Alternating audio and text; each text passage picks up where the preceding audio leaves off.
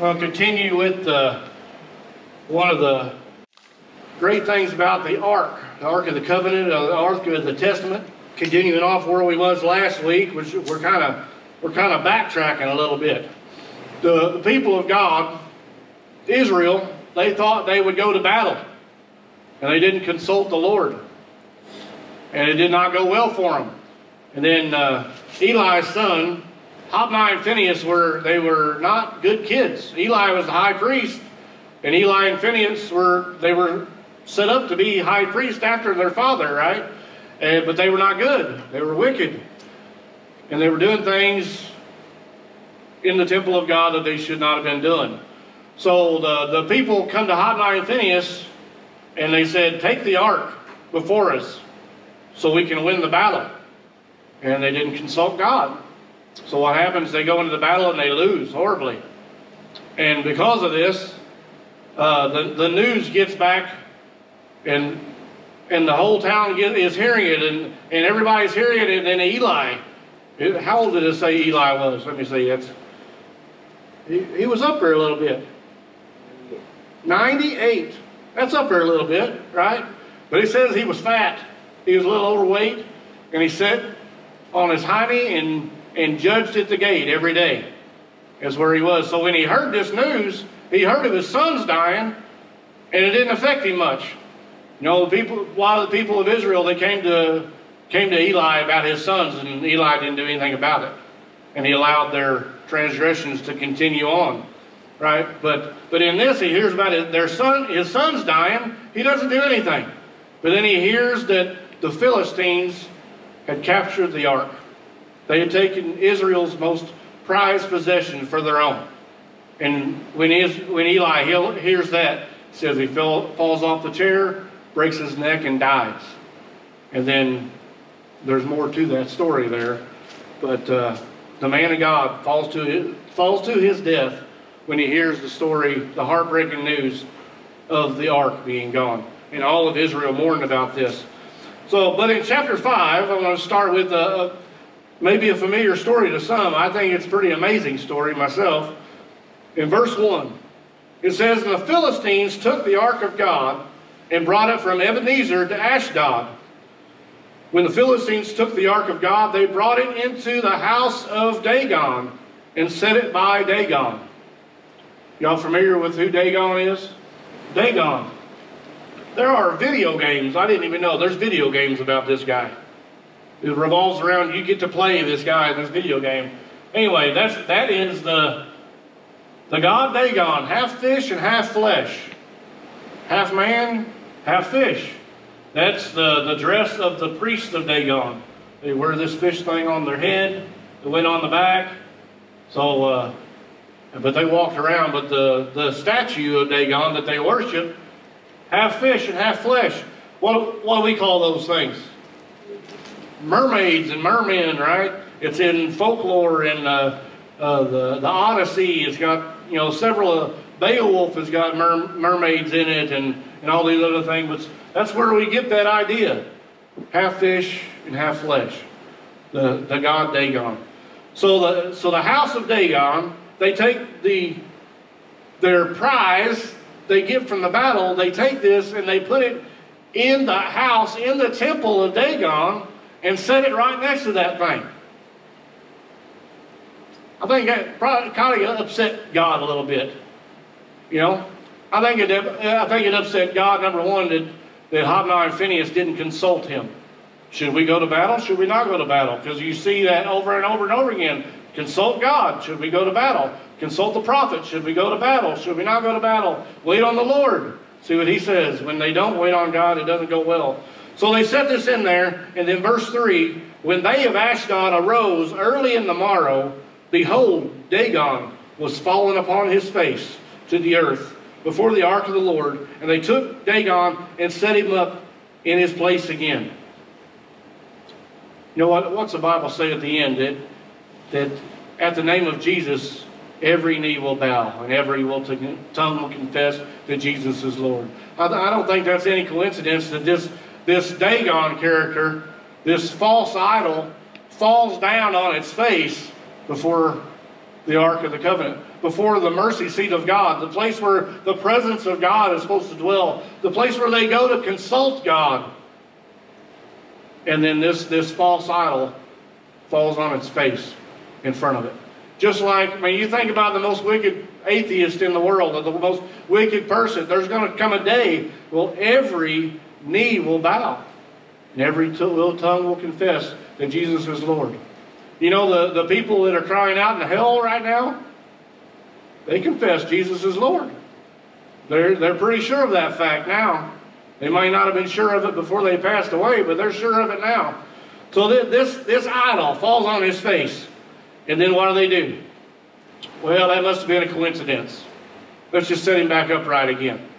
And I imagine from archaeological digs, they find things of this Dagon character, and they're huge, weighing several tons. And some of them are small, some of them are like life size, but some of them were massive, huge, and they've got lots of like hieroglyphics, engravings, and everything else. They even had Dagon in Egypt. That was one of the gods that Egyptians worshipped. The half fish, half flesh man. You know, the Egyptians had a lot of that half and half stuff. Half eagle, half falcon, half and half. Yeah.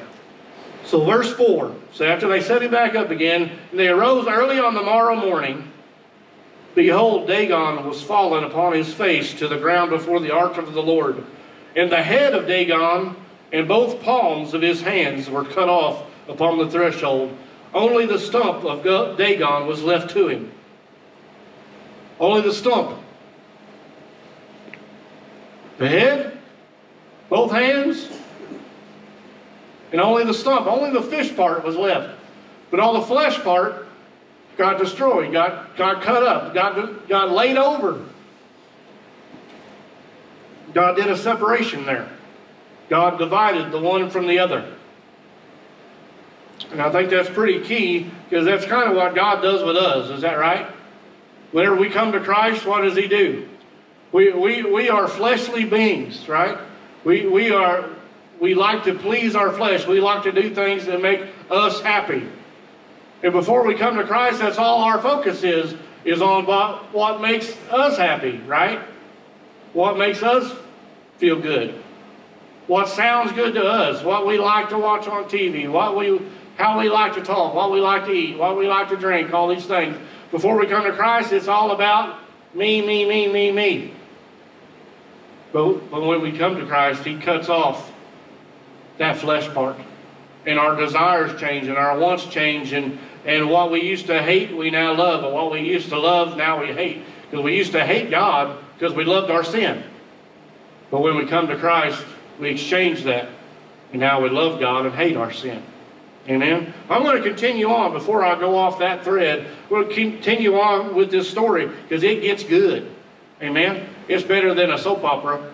So the stump of Dagon, what was left? With the head cut off, with the hands cut off, just the stump, just the bottom part was left. Verse 5, therefore neither the priest of Dagon, nor any that come into Dagon's house, tread on the threshold of Dagon in Ashdod unto this day. They said, we getting out of this place. We're not going through there anymore. That temple in Ashdod, don't go in there. Look what it did to our God. And there's remnants of this Ashdod worship all throughout the Middle East. I mean, it wasn't just in Israel. It wasn't just in Egypt. It was up in Turkey. It was over in Greece. It was all over. All over. But He said, this one here, don't even go in that temple. Don't go in there. And it says they didn't do it to this day. In verse 6, but the hand of the Lord was heavy upon them of Ashdod, and He destroyed them. The hand of the Lord, God, is the one that's doing the destroying here. He destroyed them, and He smote them with emerods, even Ashdod and the coast thereof. How many of y'all know what an emerald is? Anybody? Bleeding tumors of the rectum. How about that for a little graphic? Bleeding tumors of the rectum. So very, very bad hemorrhoids, which emerods is where we get the word for hemorrhoids. Emerods, hemorrhoids, same thing. So God afflicted them with hemorrhoids, very bad hemorrhoids, and so much that some of them died, right? So the men of Ashdod saw it was so. They said, the ark of God of Israel shall not abide with us, for his hand is sore upon us, and upon Dagon our God. And they sent therefore and gathered all the lords of the Philistines unto them, and said, what shall we do with the ark of the God of Israel? And they answered, let the ark of God of Israel be carried away into Gath. Who else do we know came from Gath? Pretty big character in the Bible. Goliath. Goliath of Gath is where Goliath came from. So they carried the ark of God of Israel about thither. And it was so that after they had carried about, the hand of the Lord was against the city with a very great destruction. And he smote the men of the city, both small and great, and they had emerods in their secret parts. It's not going well for them. You got the ark, okay? You got the thing, you won the battle. But man, God's not taking too kindly of what you did. You took the ark. Now your statues are being broken up, and now it says those in Ashdod and all the coasts, and now in Gath, God has afflicted all of the Philistines with flaming, boiling hemorrhoids. That's a bad day right there, right? Parts. Verse 10, it said, therefore they sent the ark of God to Ekron. It's as if they didn't learn. Let's say that you took it here, this is what happened. You took it to Gath, here's what happened. Well, let's send it somewhere else. Let them share. I guess Philistines are nice. They like to share, right?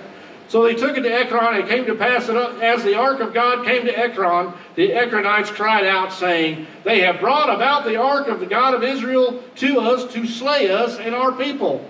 Well, that's not very nice of you. Keep it to yourself, please. So they sent and gathered together all the lords of the Philistines and said, send away the ark of the God of Israel, and let it go again to its own place, that it slay us not and our people, for there was a deadly destruction throughout all the city, and the hand of God was very heavy there, and the men that died not were smitten with the emerods, and the cry of the city went up to heaven. You don't mess with the anointing of God. You don't mess with the presence of God, because it will not go well for you. And in this, they take the most valuable possession of Israel, and they set it in their temple with their gods. So you've got a holy thing and a very unholy thing sitting there together. They put it together. And it's kind of in the same way that some Christians end up being. You try to put a holy thing in with an unholy thing, and what happens? I mean, if God's involved, what does God do? He gets rid of the flesh part.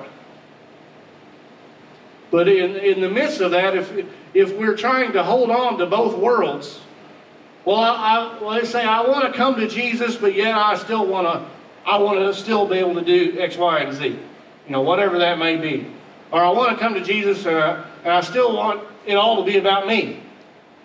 I'll go to church, but I still want to do this. I know the Bible says this about whatever that is, but, it's all about me, though. And it's almost like saying, well, I don't care. I don't care what God says. So we're trying to mix the unholy with the profane and the ungodly and the idols. Every time that Israel built an idol, what happened? Didn't go, the story of the golden calf. They created a calf. They said, give us this thing to worship, because we don't know what happened to Moses. He's been up in the mountain for 40 days, 40 nights. What happened to Moses? And people can get impatient. Anybody ever impatient? If you ain't raising your hand, you're lying. Because every one of us is impatient about something. Every one of us. And when we get impatient about God, how many of y'all ever prayed for something and got impatient, waited for God? Amen. With both hands way up. Amen. I have too. I have too. Is that the way we're supposed to be? No, not at all. So if you turn with me to Acts 7. That's not A-X-E, it's Acts, A-C-T-S. Acts 7 verse 48 says, howbeit the Most High dwelleth not in temples made with hands, as saith the prophet. Heaven is my throne, the earth is my footstool, but what house will ye build me, saith the Lord, or what is the place of my rest? Hath not my hands made all these things? You know, David had to get special permission from God to build a temple for him. Right? In the Old Testament, it says the presence of God dwelt between the two cherubim. You know, we saw in the Old Testament with the lightning and fire and smoke that was on top of the mountain where the presence of the Lord was. And so when God came and visited his people, it was a very rare thing. In this it says, the Most High dwells not in temples made with hands. Can we build a box to put God in? No. Some of us like to build a box to put God in. Let's build a box. This is all the parts of God that I'm comfortable with. We'll put in this box. This is the loving God. This is the merciful God. This is the graceful God. We'll put that God in this box, and we'll close it all up. And that's my God. That's how I like my God. You know. And in so doing, we commit idolatry, because we're slicing off the parts of God we don't like to make a God out of our image, the one we feel comfortable with. And we shouldn't be guilty of taking off one part taking one part off and taking off the other. We in Bible study the other day, we use a good example that like you say, have you met Chris? And you would say, yeah, I know Chris. Well, are we talking about the same Chris? So this Chris, he's about 6'5", wears glasses, has long blonde hair, and a pretty stocky guy. I said, oh no, my Chris is, you know, he's about 5'3", a short little guy, he's bald-headed. Are we talking about the same Chris? No, not at all. And in the same way, when some people describe the God, that they've made this box into this box, and they're describing their God, and they leave off all this, well, it doesn't match this God, the one that's found in here.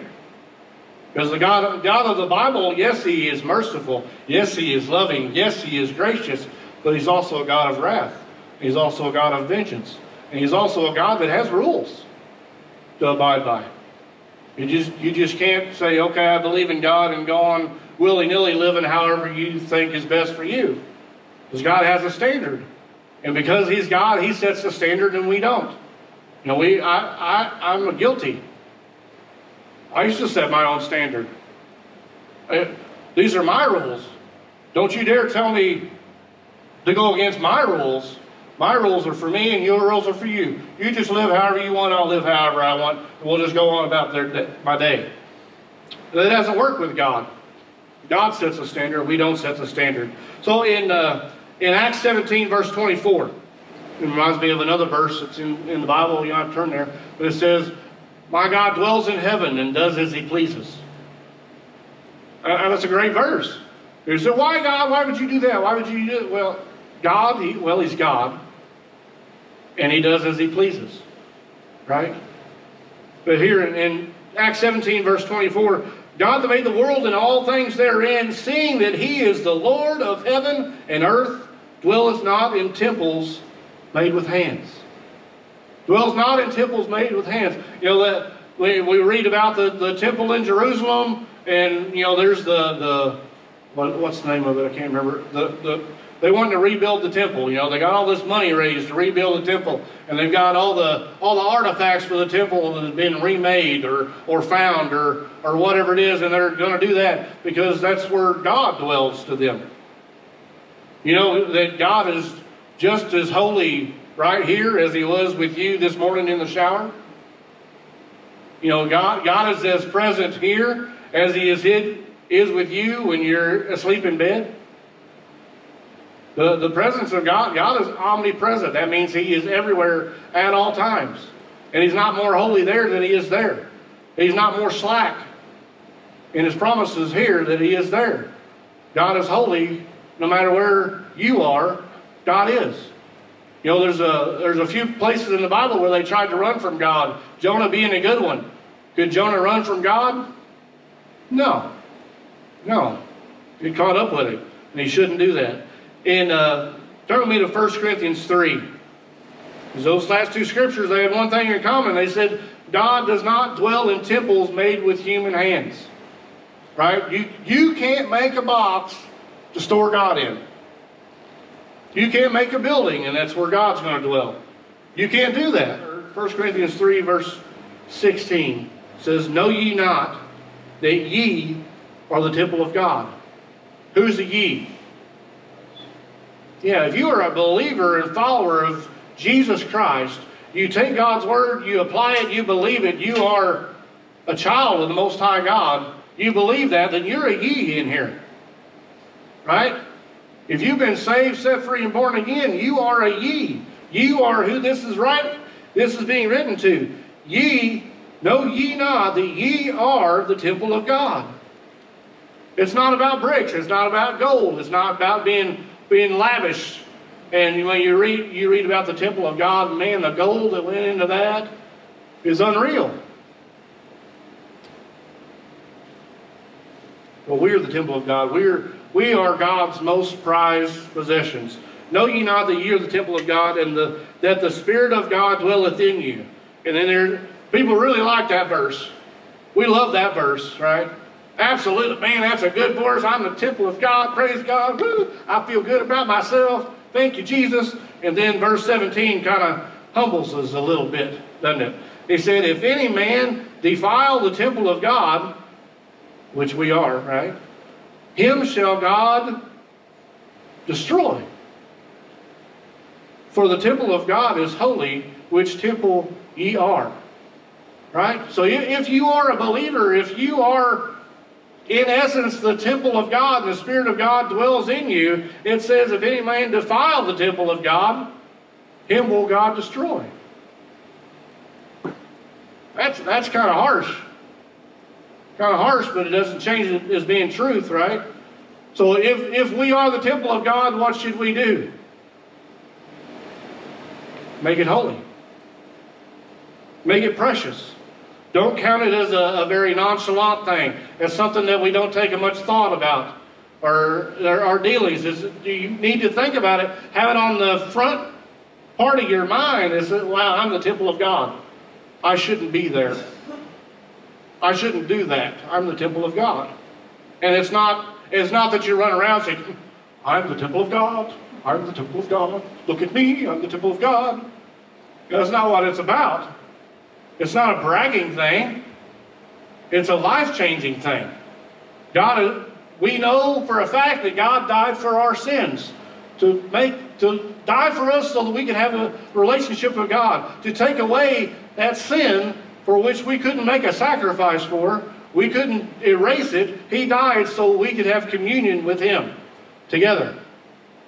There, in essence, we become the temple of the Most High God. And then in 2 Corinthians 6, a dear friend messaged me about these scriptures there. And sometimes these are hard to deal with. Sometimes the Word of God is something you need to pray about if you don't understand it. If there's a word you don't understand, you don't just skip over it. Go get a dictionary. Learn what it means. Emerods. Now you know emerods are not a good thing. All right. So I went to the dictionary for you. Okay. So in 2 Corinthians 6, starting with verse 14, it says, be ye not unequally yoked together with unbelievers. For what fellowship hath righteousness with unrighteousness? What communion hath light with darkness? What concord hath Christ with Belial? Or what part hath he that believeth with an infidel? What agreement hath the temple of God with idols? For ye are the temple of the living God, as God hath said, I will dwell in them and walk in them.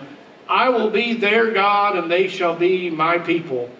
Wherefore come out from among them, and be ye separate, says the Lord, and touch not the unclean thing, and I will receive you, and will be a father unto you, and ye shall be my sons and daughters, saith the Lord Almighty. Woo!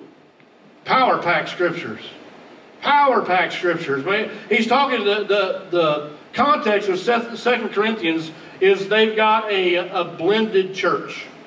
right? They've got unbelievers with the believers, and people that are calling themselves believers are doing abominable things. And back in 1 Corinthians, they said that you've got a lot of sin in the church, in so much that you've got a guy that is sleeping with his father's wife. It's an abominable thing. And there's ways to deal with that. And they've neglected the correction in the church. The way God has set forth for the body of Christ to work towards purification, to make themselves holier. The sanctification process, right? So be not unequally yoked together with believers. What fellowship hath righteousness with unrighteousness? What communion hath light with darkness? Shouldn't be any. That's a question, but the answer is none. Shouldn't have anything to do with it. And what concord, what agreement has Christ with Belial, with Baal? Or what part he that believeth with an infidel? We don't have anything in common. Right? God has called for his people to be a pure church, and it says, what agreement hath the temple of God with idols? And he says it again, for ye are the temple of the living God.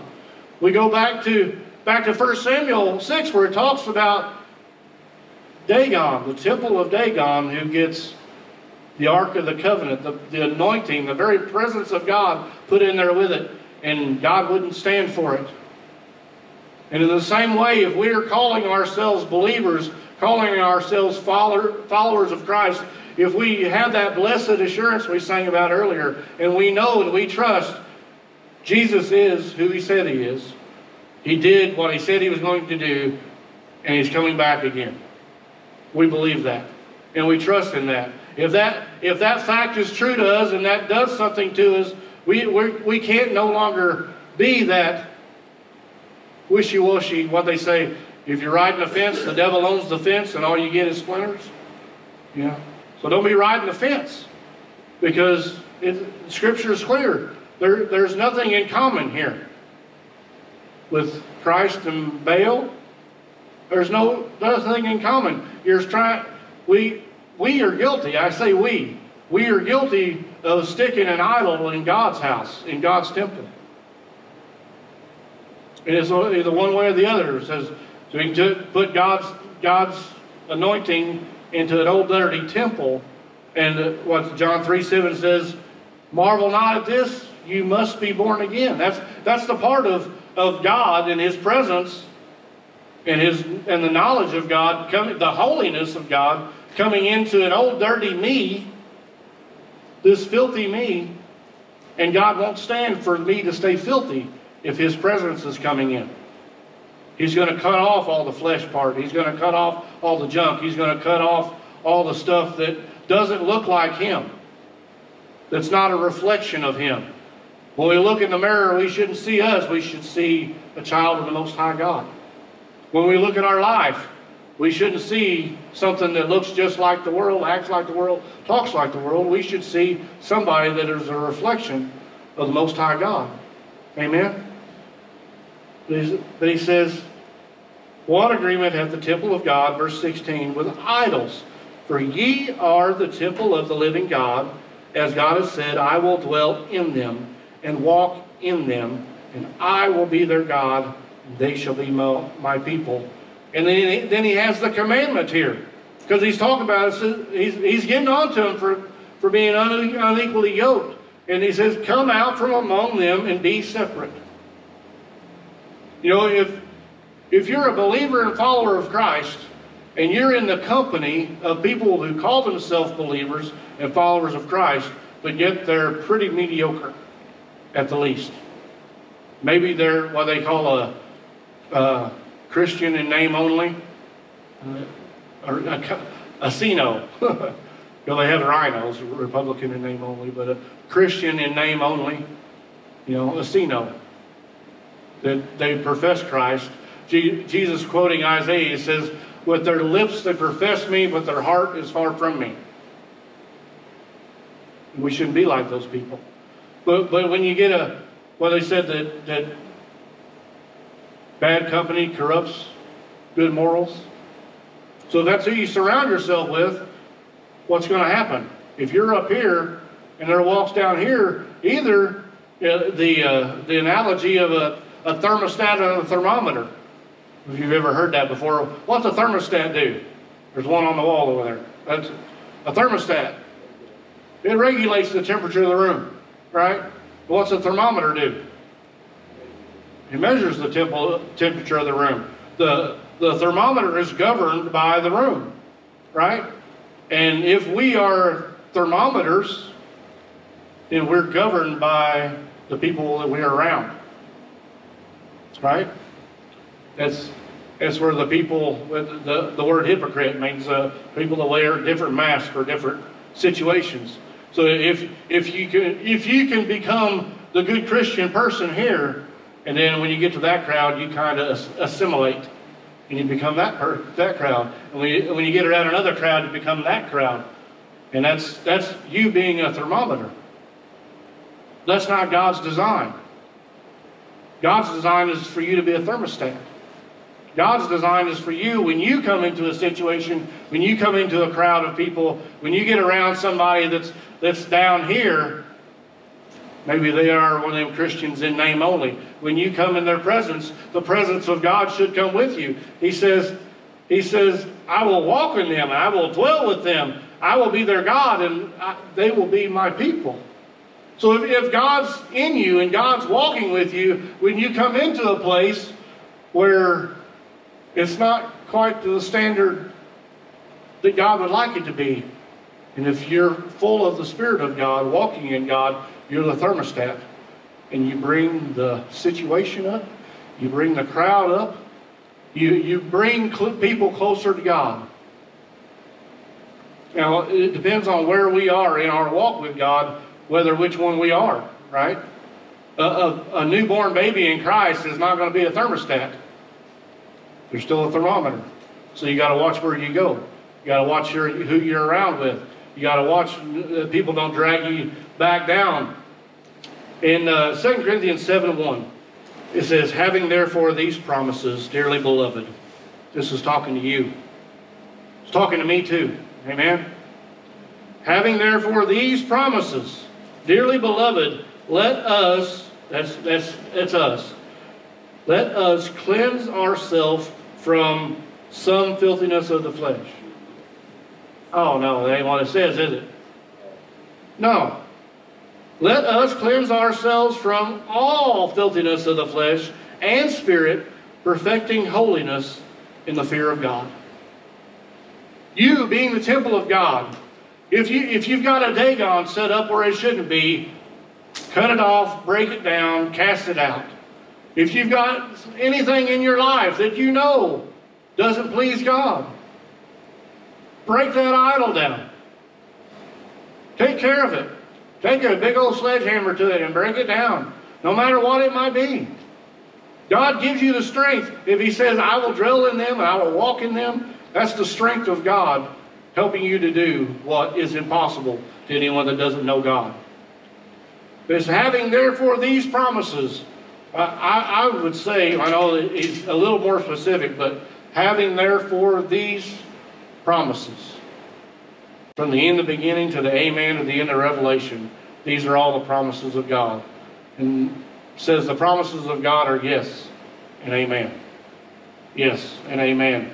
So if we have these promises, dearly beloved, let us cleanse ourselves from all filthiness of the flesh. And take into account, when you go to God in prayer, it says, God, help me. God, I can't do this on my own. Lord God, I've tried, and I've tried, and I've tried, and I can't do this. So I need your strength, God. Because too often we are impatient with the Lord, and we try to do things under our own power, outside of His grace, outside of His mercy, outside of dwelling in His Spirit. But if we are sincere and go to the Lord and say, God, I need you, and I need your help. I cannot do it without it. And you make your mind up to that fact, then no matter what idol is set up, no matter what's going on in your life, no matter what trial that you're facing, God is there because He's in you. Not because you go to a place that may be more holy than another place, but you're the temple of God. And He will help you to cleanse yourself from all filthiness of the flesh. Amen? Amen, amen, amen. So be the bearer of the ark of the anointing. You are it.